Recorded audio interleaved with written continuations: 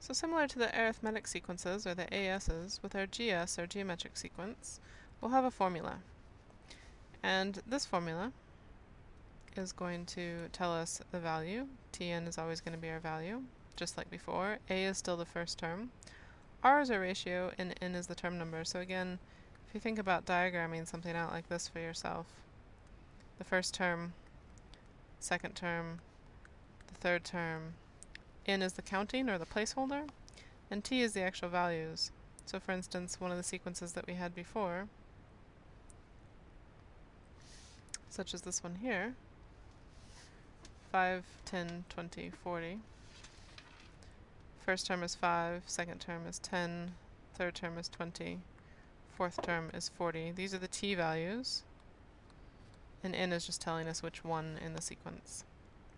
So if you know a, and you know r, and you know n, you can always find out what the value of that term will be. So for instance here, if we're looking to find the term for the required sequence, suppose we can look at this first example. They've given us a is equal to 4, r is equal to 2, and they want us to find the seventh term. Well, the seventh term, that means that n is equal to 7. Right, we're looking for this one. Our first term is 4, and we're looking out to find what the seventh term is. That's what we want to know. And we know that between each of these, we're going to go times by 2. So 4, 8, 16. We could times by 2 the whole way out, or we can plug it into our formula here. And you can see that's 4 times 2 to the power of 7 minus 1. Now, when you plug this into your calculator, same with that formula up here, I should probably write this, you're going to want to put in brackets around the n minus 1. So what they've plugged in to the calculator is 4 times 2, the little hat button there, bracket, 7 minus 1, bracket. Looks like this. So 4 times 2 to the power of bracket, 7 minus 1. And if you don't mind doing subtraction of 1, you could always write 4 times 2 to the power of 6 and not have to worry about those brackets if you just do the 7 minus 1 in your head.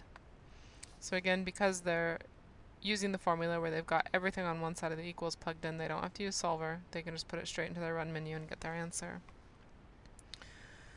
So again, even if you've got an r value that is a decimal, still do the same thing. We're replacing the a times the r to the power of n minus 1, and here if it's the 10th term, my n is 10.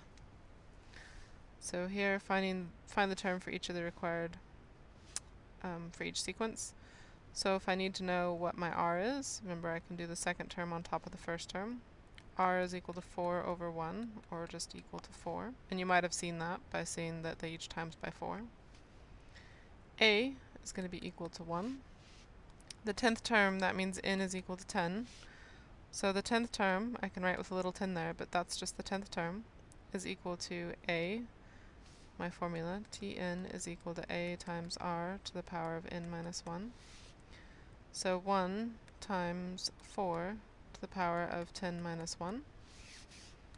And in your calculator, you can plug this in as 1 times 4 to the power of, for me, I just think 10 minus 1 is 9. Makes it easier, you don't need the brackets.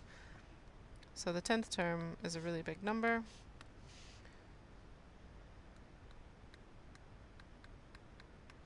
And there you go. So for each of these, thinking about what's the n value and plugging it in.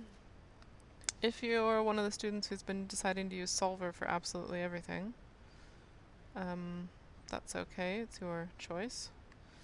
But just keep in mind, just like before, you would start with x is equal to 1 times 4 to the power of bracket 10 minus 1 bracket,